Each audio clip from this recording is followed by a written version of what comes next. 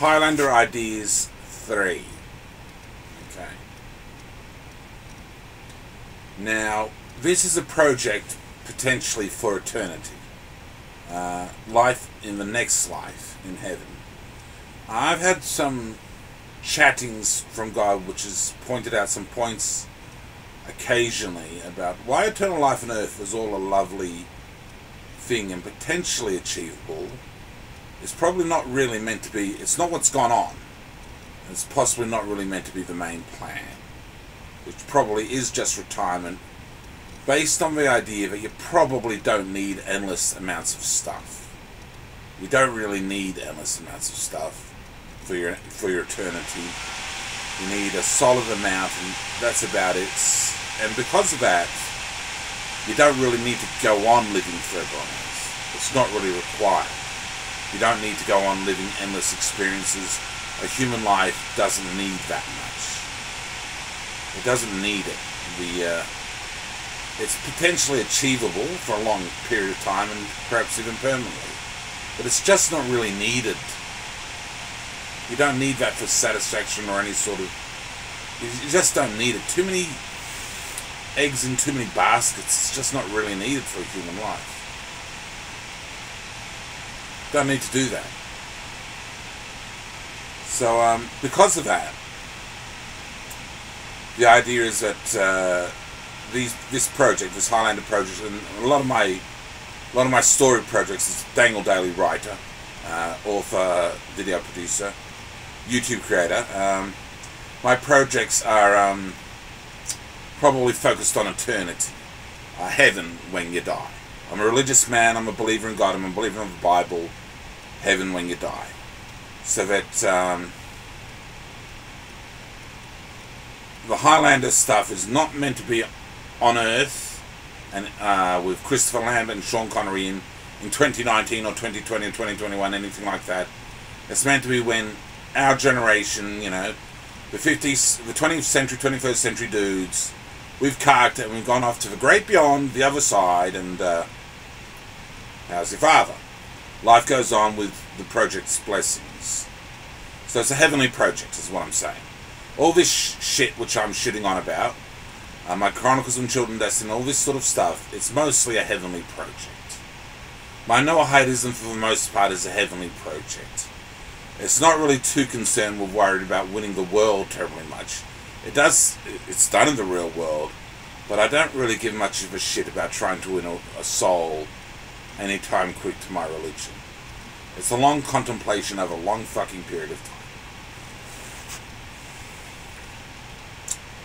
So, these projects, all my movie projects and story projects, and why I don't bother even bothering with spell check, because I couldn't be bothered trying to get it released yet.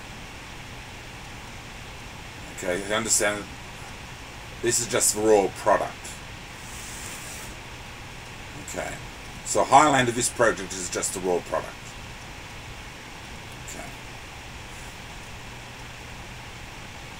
Now.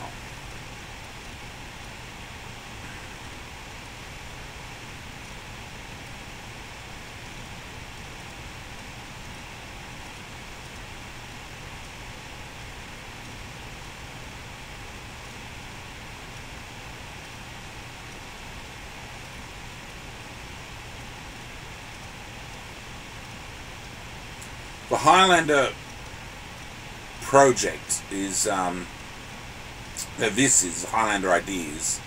It's concerned with the first 4 Highlander movies, and this project is placed as what I would call Highlander Alpha, and the Highlander Alpha generation. The Alpha generation is the Connor MacLeod generation of Highlander movies. Highlander 1, 2, 3, and 4. Now Highlander 5, The Source, and Highlander 6, For Watchers, that's not Connor MacLeod. So the Highlander Alpha generation is Connor MacLeod's generation. So that's what I would conceive it as, the Alpha generation of the Highlander movies. Highlander 1 to 4. 5 and 6, well, I guess that's Beta generation. I suppose you would call that Beta generation. This is my titles for it. So this Highlander Ideas project is Highlander Alpha, and it's set with the canon of 1, 2, 3, and 4 in mind. Now, we're keeping in mind 5 and 6, the basic ideas which I have of that, and the basic idea of the Highlanders still coming to Earth and fighting it out, which is going on in 5 and 6, is already addressed in this first video that I've got, where it's a project of Zeist to send others also to Earth to fight it out as well. Zeist is also doing that as well, so whatever. So and whatever happens in Highlander after that, that's a project of Zeist, which is from the Zeist perspective. That's just Zeist going on in our general understanding of the Highlander ideas. So it's Highlander Generation Alpha, and it deals with the canon of the first 4 movies, and it sets its framework of movie and entertainment and knowledge and the plot, the stuff going on within the framework of the first 4 movies, so that it's set probably a bit after Endgame. This scene with the scholar is set a bit after Endgame in the history of the Highlander universe, and he's dealing with these the bloke from the 4th movie as well, the adversary. I haven't seen Highlander 4 yet, so I don't know much about it. I've seen 1, 2, and 3 years ago. But the bloke from the 4th movie, I have to check that out and see how that works out. And the adversaries are being brought back to Zeist to be dealt with, to be taught some lessons in their place in the Zeist hierarchy of society. And it's quite a big hierarchy of society.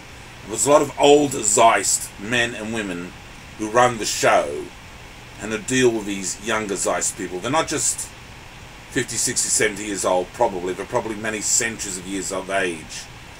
Even millennia, potentially, of older Zeist citizens. And these rebels are just younglings who are finding their sense of adventure in the world.